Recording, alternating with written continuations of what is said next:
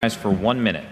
Mr. Speaker, I rise today to defend public broadcasting and honor the late Fred Rogers, whose birthday is today, March 20th.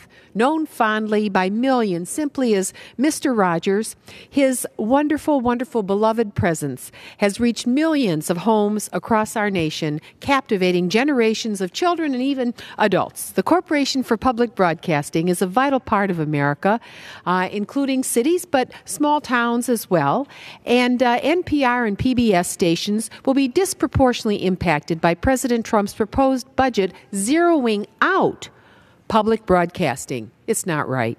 President Trump's travel bill to Mar-a-Lago and the growing security that the American people are paying for over his Trump Tower in New York, which reports show to already be in the tens of millions of dollars, will soon swamp the $200 million America dedicates to public broadcasting annually.